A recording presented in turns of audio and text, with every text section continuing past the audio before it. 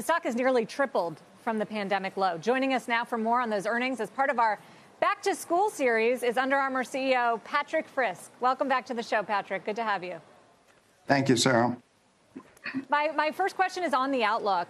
We're still kind of in uncertain times here around the Delta variant and COVID-19. What is giving you the confidence to boost guidance to the more than 20% growth kind of numbers?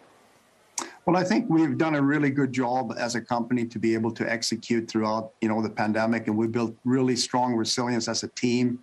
As we think and look forward here into what we believe is going to be a robust back-to-school season, we've really made sure that we have covered the bases, so to speak, in terms of how we source our product.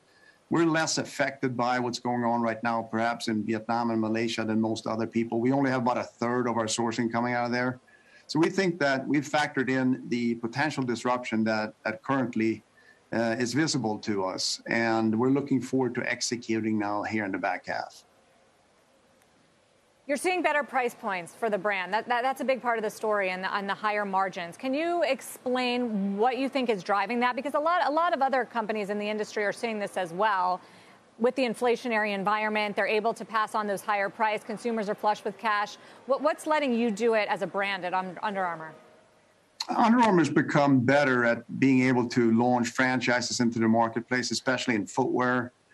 We launched our new Flow platform this year in running, for example, the Flow Velocity Wind at $160. Comes on the back of the Machina last year at $150. We're now into multi-generations on some of our strong franchises in running, like Sonic 4, Machina 2, Infinite 3, etc. And that's certainly helping us elevate the game. But it's also about being able to constrain demand. We've made sure that we have the right inventory levels in the marketplace. You saw our inventory go down 26% in this last quarter. And for us, having the right product, the right place, the right time, being able to support it with the great marketing that we now do, and as we've talked about also ramping up here in the back half, is really what's helping us drive those higher AURs and building value back into the brand.